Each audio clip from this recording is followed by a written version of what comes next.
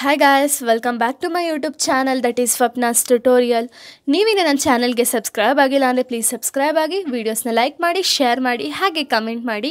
So ಇವತ್ತು ನಾನು ಮಾಡ್ತಿರೋ ಸಬ್ಜೆಕ್ಟ್ ಯಾವುದು ಅಂದರೆ third sem bcomನ business mathematics and statistics ಸಬ್ಜೆಕ್ಟ್ನ ನಾನು ಎಕ್ಸ್ಪ್ಲೈನ್ ಮಾಡ್ತಿದ್ದೀನಿ. ಸೊ ನಾನು ಪ್ರೀವಿಯಸ್ ವೀಡಿಯೋದಲ್ಲಿ ನಾನು ಸ್ಟ್ಯಾಂಡರ್ಡ್ ಡಿವಿಯೇಷನ್ ಮತ್ತು ಕೋಎಫಿಷಿಯಂಟ್ ಆಫ್ ಕಾರಿಲೇಷನ್ ಕೊಟ್ಟರೆ ಹೇಗೆ ಮಾಡೋದು ಅಂತ ಹೇಳ್ಕೊಟ್ಟಿದ್ದೆ. ಬಟ್ ಇವಾಗ ನಾವು ಕಾರಿಲೇಷನ್ ಅನ್ನೋ ಕಾನ್ಸೆಪ್ಟನ್ನ ಕಲಿತಿದ್ದೀವಿ. ಸೊ ಇದರಲ್ಲಿ calls pears and coefficient of correlation ಅನ್ನೋ ಒಂದು ಕಾನ್ಸೆಪ್ಟನ್ನ ಕಲಿತಿದ್ದೀವಿ. ಸೊ ಇದರಲ್ಲಿ ನಾವೇನು ಮಾಡಬೇಕು ಅಂದರೆ, ಇದು ಯೂಶ್ವಲಿ 12 ಮಾರ್ಕ್ಸ್ ಕ್ವಶನ್ಸ್ನ ಕೇಳ್ತಾರೆ. ಈ ಒಂದು ಕಾನ್ಸೆಪ್ಟಿಂದ 12 ಮಾರ್ಕ್ಸ್ ಕ್ವಶನ್ ಯಾವ ಥರ ರೈಸ್ ಆಗುತ್ತೆ ಅಂತ ಹೇಳಿ ಈ ಒಂದು ವಿಡಿಯೋದಲ್ಲಿ ನಾನು ಹೇಳ್ಕೊಡ್ತೀನಿ.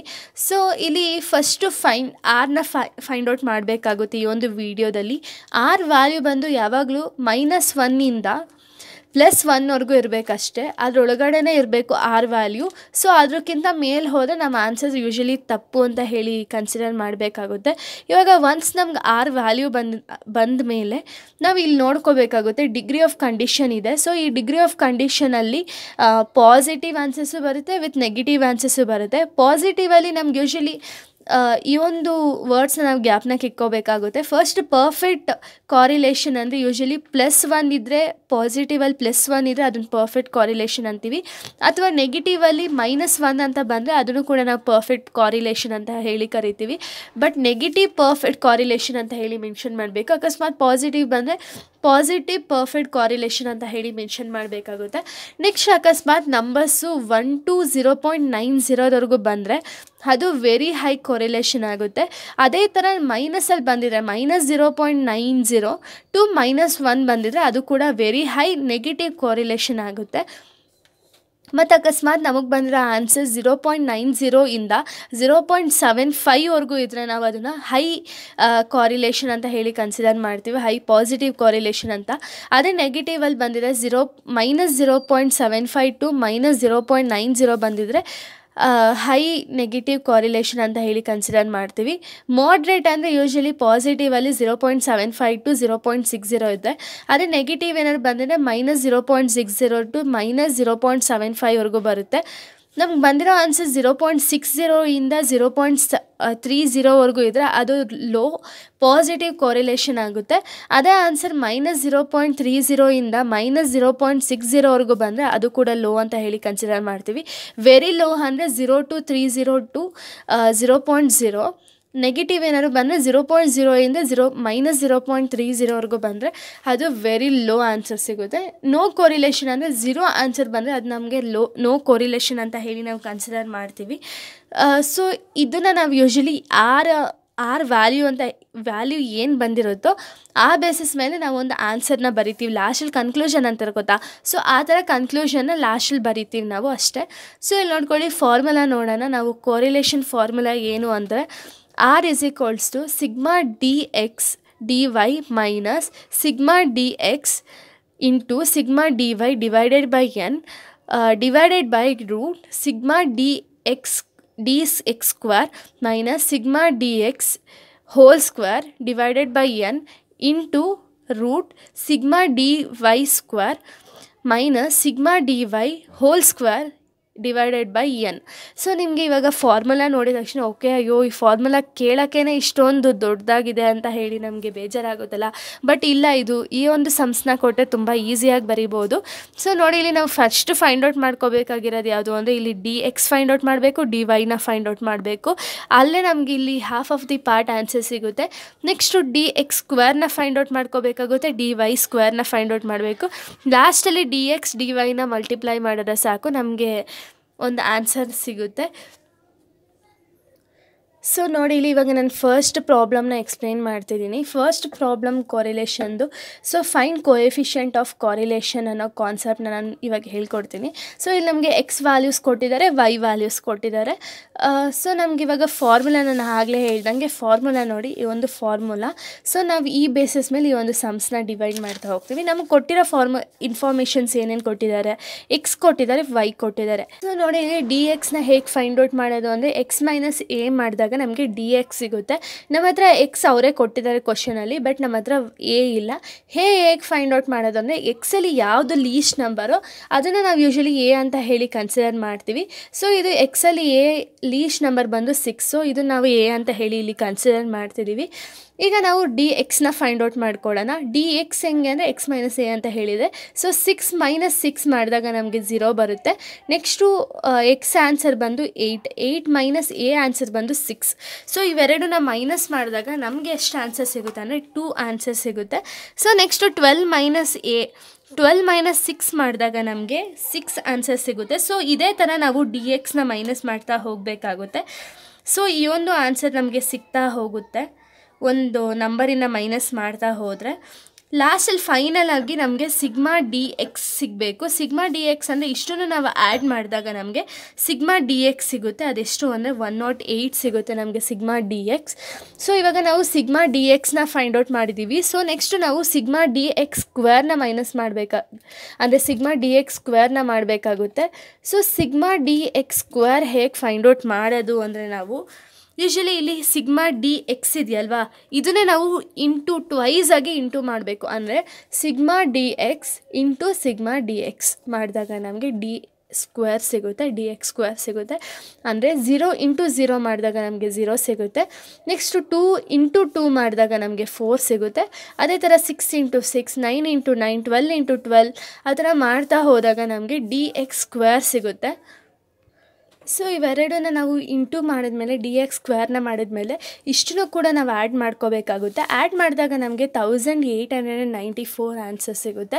ಸೊ ಇಷ್ಟು ನಮಗೆ ಸಿಗ್ಮಾ ಡಿ ಎಕ್ಸ್ ಆಗಿರ್ಬೋದು, ಸಿಗ್ಮಾ ಡಿ ಎಕ್ಸ್ ಸ್ಕ್ವೇರ್ ಆಗಿರ್ಬೋದು, ಇಷ್ಟು ನಮಗೆ ಸಿಕ್ಕಿದೆ. ಬಟ್ ಡಿ ವೈ ಆನ್ಸರ್ ನಮಗೆ ಸಿಕ್ಕಿಲ್ಲ ಇನ್ನು. ಸೊ ಇವಾಗ ಡಿ ವೈನ ಹೇಗೆ ಫೈಂಡ್ ಔಟ್ ಮಾಡೋದು ಅಂದರೆ ವೈ ಮೈನಸ್ ಎ ಮಾಡಿದಾಗ ನಮಗೆ ಡಿ ವೈ ಆನ್ಸರ್ ಸಿಗುತ್ತೆ. ಸೊ ಇಲ್ಲಿ ವೈ ಅವ್ರ ಕ್ವಶನಲ್ಲಿ ಆ್ಯಸ್ ಇಟ್ ಈಸ್ ಕೊಟ್ಟಿದ್ದಾರೆ, ವೈ ಆನ್ಸರ್ ಕೊಟ್ಟಿದ್ದಾರೆ. ಇವಾಗ ವೈ ಅಲ್ಲಿ ಎನ ಮೈನಸ್ ಮಾಡಬೇಕು, ಇದು ಕೂಡ ಸೇಮು. ಸೊ ವೈ ಎ ಹೇಗೆ ಫೈಂಡ್ ಔಟ್ ಮಾಡೋದು ಅಂದರೆ ಲೀಸ್ಟ್ ನಂಬರ್ನ ನಾವು ಯೂಶ್ವಲಿ ಎ ಅಂತ ಹೇಳಿ ಕನ್ಸಿಡರ್ ಮಾಡ್ತೀವಿ.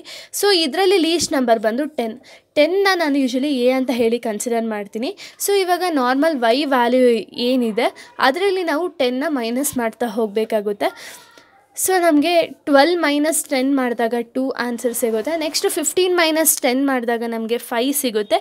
So as it is same ಇಲ್ಲಿ ನಾವು ಎಕ್ಸ್ನ ಹೇಗೆ ಫೈಂಡ್ ಔಟ್ ಮಾಡಿದ್ವೋ ಅದೇ ಥರ ಇಲ್ಲಿ ವೈನೂ ಕೂಡ ನಾವು ಫೈಂಡ್ ಔಟ್ ಮಾಡ್ತಾ ಹೋಗಬೇಕಾಗುತ್ತೆ. ಸೊ ಇಲ್ಲಿ ನಾನು ಡಿ ವೈನ ಫುಲ್ ಫೈಂಡ್ ಔಟ್ ಮಾಡಬೇಕಾಗುತ್ತೆ. ಸೊ ನೋಡಿ ಇಷ್ಟು ಸಿಗ್ಮಾ ಡಿ ವೈ ಸಿಕ್ಕಿದೆ. ಇದನ್ನು ಟೋಟಲ್ ಮಾಡಿಕೊಂಡಾಗ ನಮಗೆ 81 ಸಿಗುತ್ತೆ.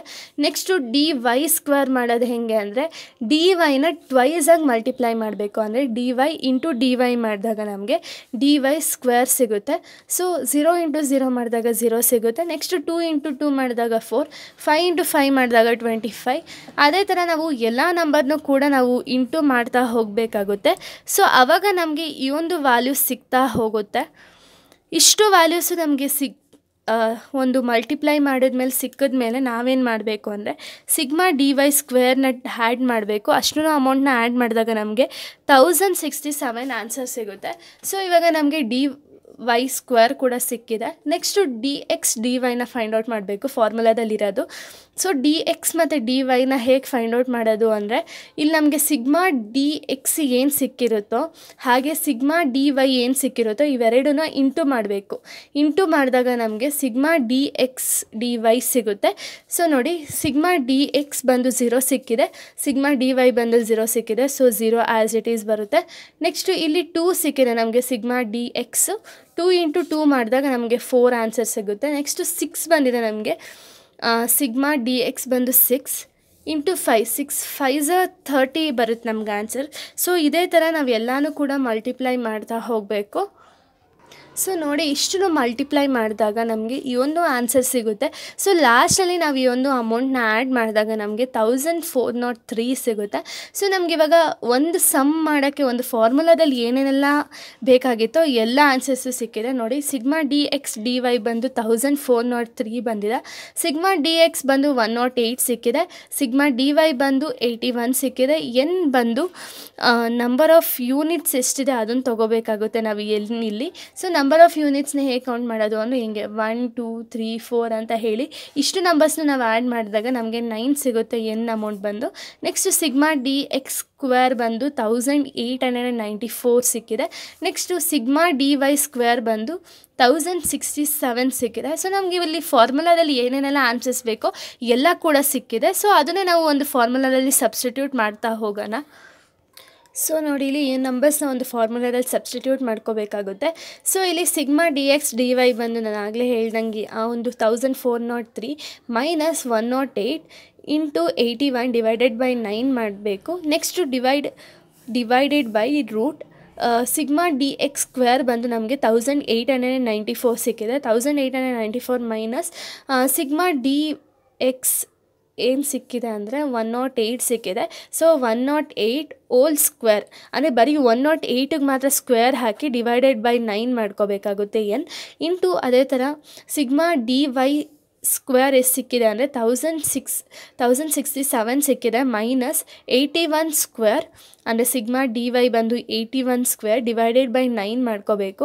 ಸೊ ಇಲ್ಲೂ ಕೂಡ 81ಗೆ ಮಾತ್ರ ನಾವು ಸ್ಕ್ವೇರ್ ಹಾಕಬೇಕೇ ಹೊರತು 9 ಸೇರಿ ಸ್ಕ್ವೇರ್ನ ಹಾಕಂಗಿಲ್ಲ. ಫಸ್ಟ್ ನಾವೇನು ಮಾಡಬೇಕು ಅಂದರೆ 1403ನ as it is ಬರ್ಕೊಳ್ಳೋಣ. Next 108 into 81 divided by 9 ಮಾಡ್ಕೋಬೇಕು. ಆವಾಗ ನಮಗೆ 972 ಸಿಗುತ್ತೆ. Divided by root as it is ಹಾಗೆ ಇಟ್ಟಿರೋಣ. ಫಸ್ಟು ಈ ನಂಬರ್ ಏನಿದೆಯೋ ಆ ನಂಬರ್ನ ಆ್ಯಸ್ ಇಟ್ ಈಸ್ ಹಾಗೆ ಬರೆಯೋಣ. ಮೈನಸ್ 108ನ ಟ್ವೈಸ್ ಆಗಿ ಇಂಟು ಮಾಡೋಣ. 108 ಇಂಟು 108 ಮಾಡಿದಾಗ ನಮಗೊಂದು ಆನ್ಸರ್ ಸಿಗುತ್ತೆ. ಡಿವೈಡೆಡ್ ಬೈ 9 ಮಾಡಿದಾಗ ನಮಗೆ 1296 ಬರುತ್ತೆ. ಆ್ಯಸ್ ಇಟ್ ಈಸ್ ಇಲ್ಲಿ ಬರೆಯೋಣ. ಸೊ ಇಲ್ಲೂ ಕೂಡ ಸೇಮ್ 1067 ಹಂಗೆ ಇಟ್ಟು 81 ಇಂಟು 81 ಡಿವೈಡೆಡ್ ಬೈ 9 ಮಾಡಿದಾಗ ನಮಗೆ 729 ಸಿಗುತ್ತೆ. ಸೊ ಫಸ್ಟ್ ನಾವು ಇಲ್ಲಿ ಇದನ್ನು ಮೈನಸ್ ಮಾಡಬೇಕಾಗುತ್ತೆ. ಈ ನಂಬರ್ನ ಮೈನಸ್ ಮಾಡಿದಾಗ ನಮಗೆ 431 ಸಿಗುತ್ತೆ. ಡಿವೈಡೆಡ್ ಬೈ ಈ ಒಂದು ನಂಬರ್ನ ಮೈನಸ್ ಮಾಡೋಣ. ನೆಕ್ಸ್ಟು 1894 ಮೈನಸ್ 1296 ಮಾಡಿದಾಗ ರೂಟ್ ಹಾಗೇ ಇರುತ್ತೆ. ರೂಟ್ ಜೊತೆಗೆ 598 ಸಿಕ್ಕಿರುತ್ತೆ ನಮ್ಗೆ ಅಮೌಂಟು. ಇಂಟು ಇಲ್ಲೂ ಕೂಡ ಇಲ್ಲಿ ಮೈನಸ್ ಮಾಡೋಣ. 1067 ಮೈನಸ್ 729 ಮೈನಸ್ ಮಾಡಿದಾಗ ನಮಗೆ ರೂಟ್ 338 ಸಿಗುತ್ತೆ. ಸೊ ನೆಕ್ಸ್ಟ್ ನಾವು ಆ್ಯಸ್ ಇಟ್ ಈಸ್ ಈ ನಂಬರ್ನ ಆ್ಯಸ್ ಇಟ್ ಈಸ್ ಹಾಗೆ ಹಾಕೊಳ್ಳೋಣ. ನೆಕ್ಸ್ಟು 598ಅಲ್ಲಿ ರೂಟ್ನ ನಾವು ತೆಗೆದ್ರೆ ನಮಗೆ 24.4503 ಸಿಗುತ್ತೆ. ಹಾಗೆ 338ಅಲ್ಲಿ ರೂಟ್ನ ತೆಗೆದ್ರೆ 18.3877 ಸಿಗುತ್ತೆ. ಇವೆರಡನ್ನ ಇಂಟು ಮಾಡಬೇಕಾಗುತ್ತೆ. ಸೊ ಫಸ್ಟ್ ನಾವು as it is 431 as it is ಹಾಗೆ ಇಟ್ಟು ಇವೆರಡನ್ನ ಇಂಟು ಮಾಡೋಣ. ಫಸ್ಟು 24.4503 ಇಂಟು 18.38447 ಮಾಡಿದಾಗ ನಮಗೆ 449.511 ಸಿಗುತ್ತೆ. ಸೊ ಇವೆರಡನ್ನ ಡಿವೈಡ್ ಮಾಡಿದಾಗ ನಮಗೆ 0.9588 ಸಿಗುತ್ತೆ. ಸೊ ಇದು ನಮ್ಮದು ಫೈನಲ್ ಆನ್ಸರ್ ಆಗಿದೆ. ಈ ಫೈನಲ್ ಆನ್ಸರ್ಗೆ ನಾವು ಆವಾಗಲೇ ನಾನು ಹೇಳಿದ್ನಲ್ಲ ಒಂದು ಬಾಕ್ಸು, ಅದರಲ್ಲಿ ಯಾವುದು ಬಂದಿದೆ ಅಂತ ಹೇಳಿ ಇವಾಗ ನೋಡಬೇಕಾಗುತ್ತೆ. ಸೊ ನೋಡಿ ಈ ಒಂದು ಟೇಬಲ್ ನೋಡಿದಾಗ ನಮಗೆ ಗೊತ್ತಾಗುತ್ತೆ ಅದು ಪಾಸಿಟಿವ್ ಕೊರಿಲೇಷನ್ ಅಥವಾ ನೆಗೆಟಿವ್ ಕೊರಿಲೇಷನ್ ಅಂತ. ನಮ್ಗೆ ಇವಾಗ ಆರ್ ಬಂದಿರೋದು ಎಷ್ಟು ಅಂದರೆ 0.9588 ಬಂತೆ. ಸೊ ಇಲ್ಲಿ 0.9588 ಯಾವೊಂದು ರೋ ಅಥವಾ ಕಾಲಮಲ್ಲಿ ಬರುತ್ತೆ ಅಂತ ಹೇಳಿ ನಾವು ಚೆಕ್ ಮಾಡೋಣ. ಸೊ ನೋಡಿ ಇಲ್ಲಿ 1 to 0.90 ಅಂತ ಹೇಳಿ ಕೊಟ್ಟಿದ್ದಾರೆ. ಅದು ವೆರಿ ಹೈ ಕೊರಿಲೇಷನ್ ಅಂದರೆ ಡಿಗ್ರಿ ಬಂದು ವೆರಿ ಹೈ. ಸೊ ನಮಗೆ ಈ ಒಂದು ನಂಬರ್ ಎಲ್ಲಿ ಸಿಗುತ್ತೆ ಅಂದರೆ 1ಇಂದ 0.90 ಒಳಗಡೆ ಸಿಗುತ್ತೆ. ಸೊ ಇವಾಗ ನಾವು ಕನ್ಕ್ಲೂಷನ್ ಏನಂತ ಬರೀಬೋದು ಅಂದರೆ R is very high correlation ಅಂತ ಹೇಳಿ ಬರೀಬೋದು. ವೆರಿ ಹೈ ಪಾಸಿಟಿವ್ ಕೊರಿಲೇಷನ್ ಅಂತ ಹೇಳಿ ಮೆನ್ಷನ್ ಮಾಡಬೇಕಾಗುತ್ತೆ. ಸೊ ನೋಡಿ ಈ ಥರ ಕನ್ಕ್ಲೂಷನ್ ಬರೆದು ನಾನು ಇಲ್ಲಿಗೆ ಈ ಒಂದು ಸಮ್ನ ಸ್ಟಾಪ್ ಮಾಡ್ತಿದ್ದೀನಿ. So thank you guys, thanks for watching.